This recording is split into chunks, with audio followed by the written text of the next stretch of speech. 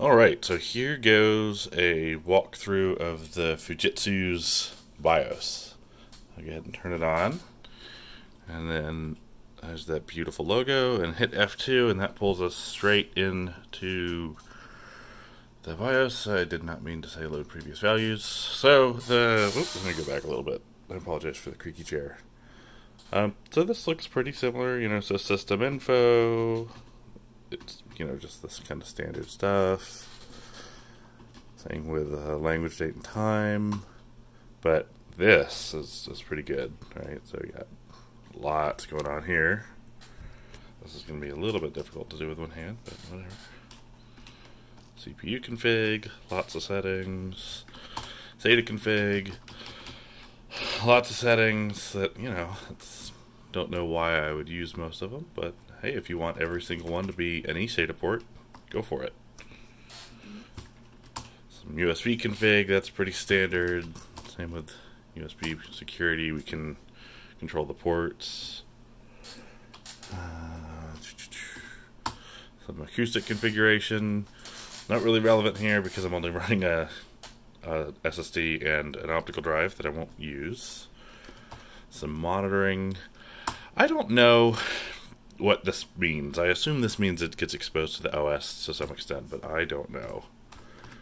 Onboard device, it doesn't have an HDMI port, so I would assume that's for audio over DisplayPort. I don't really know. This is neat. I haven't actually plugged this into Ethernet yet to test. I've only been using it on Wi-Fi.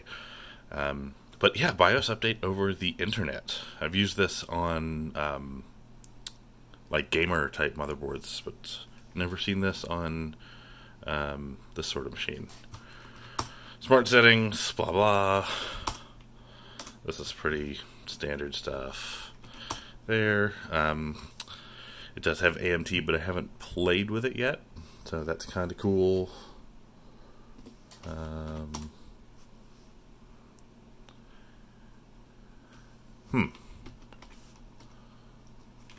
Don't know what that is. Built-in self-test for Hasbro graphics, I guess. AMT, there it is. It's all this I haven't really touched. Graphics config, that's all. Again, haven't touched it and don't have a GPU in here. Network stack, I guess that's for UEFI network booting. Blink LEDs. Oh, that's cool. Not really useful on a single. Let's see. Let's blink the LEDs. Is it blinking? Let's look. Ugh. It does not appear to be blinking. Let's try it again.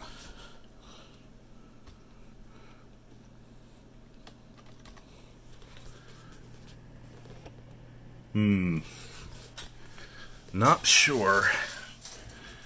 Maybe that requires a cable to be connected. Oh. Some security settings. Nothing too fun or different. Let's see. I think so apparently a lot of Fujitsu keyboards have power buttons on the keyboard, and somewhere in here there was an option for using I like that. Minor severity, informational severity, memory size change, log area reset, blah blah blah. Oops.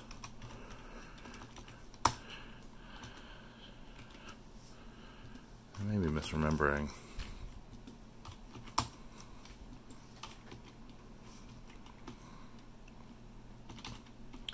Some boot options. I've got a lot of stuff disabled here.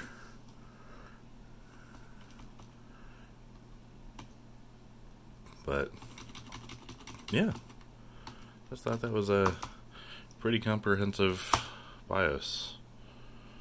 Love that Fujitsu logo.